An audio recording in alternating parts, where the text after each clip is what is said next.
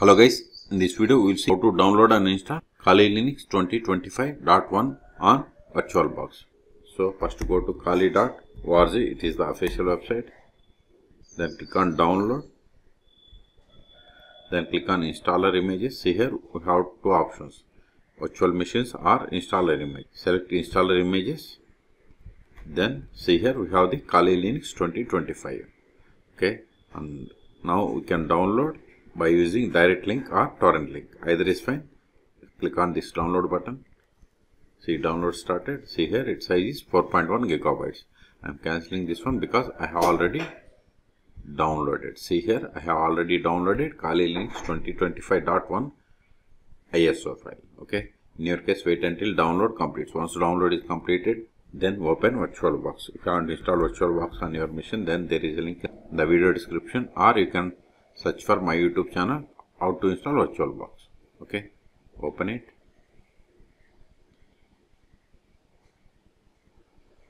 Click on new or machine and select new. Either is fine.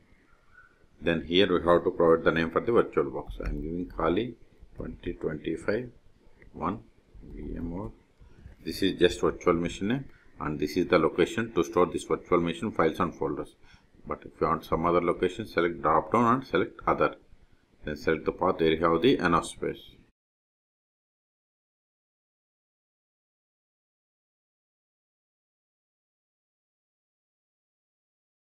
Then select the downloaded ISO file. Click on drop down and select other. Then select the downloaded ISO file. Then click on open. See, once you select it, type change it to Linux, but select subtype as Debian. See, you don't have Debian. Select Debian. Then select version as 64-bit. Then come to hardware. By default memory selected as 2 gigabytes. I am going to give it to 4 gigabytes. It is up to you. Number of CPU cores 2. Then hard disk I am giving 50 gigabytes. These are hardware and hard disk are based on availability. Then click on OK.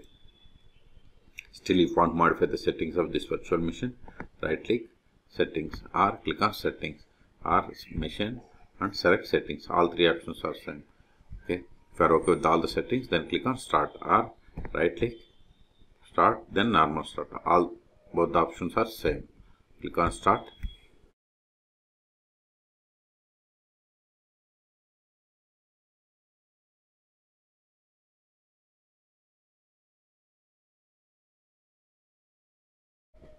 Use up and down arrows, select the first one, that is graphical install, and hit enter.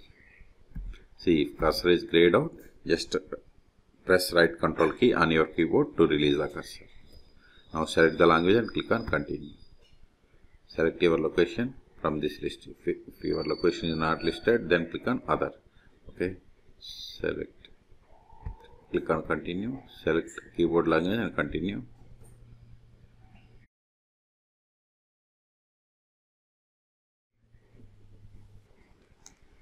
Now we have to give the computer name and host name.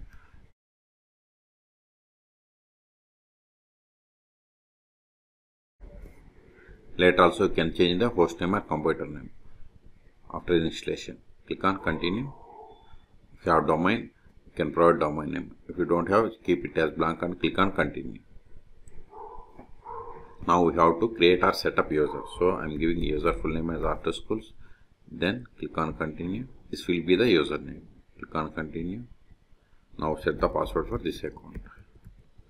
Remember this password which is required to connect to Kali Linux. Then click on continue.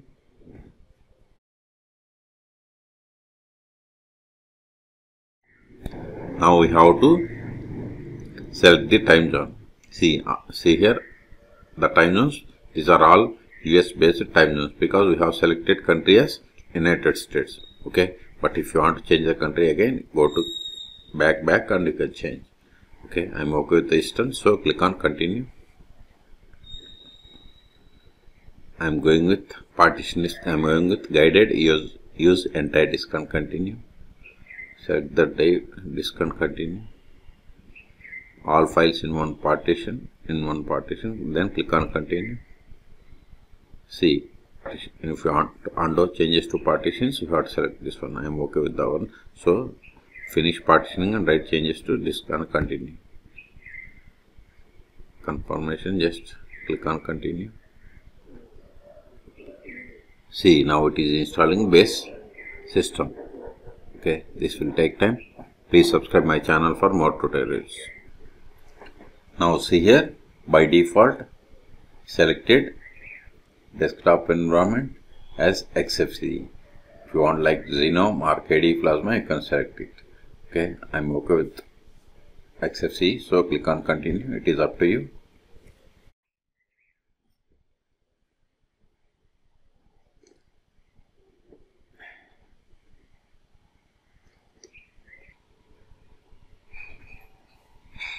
See here, install the grub bootloader to your primary drive. Select yes and click on continue. Select the device and continue.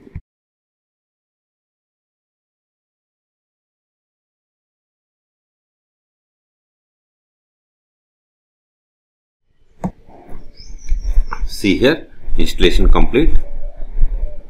So it is time to boot into your new system. Make sure to remove the installation media so that you boot into new system rather than restarting the installation. Okay, so go to VirtualBox Manager.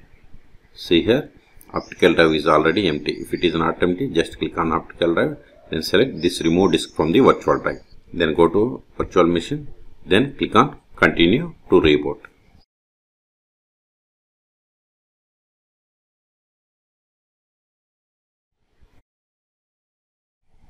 Now provide the username and password that we have created.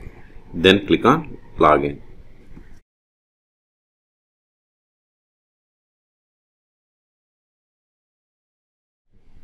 See, we got the full screen. Okay, now open terminal.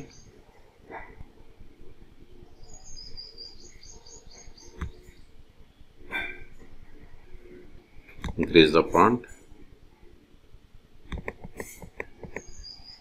Click on OK. Click on apply. Close this one. See, font has been increased. Now verify the version that we have installed. more/etc os-release. See, we have installed Kali Linux 2025.1. Okay, and its ID is like Debian. That's why at the time of installation we have selected version as Debian. Okay, control. Also click on this applications. See here we have different types of applications. See, different sections are there. In these sections we have the subfolders. Okay, so you can go through each application and you can practice them. The first step after connecting to Kali Linux 2025.1 is we have to update the packages. Sudo apt update && sudo apt upgrade. Hit enter. Provide the password of sudo user. Hit enter. Type and hit enter.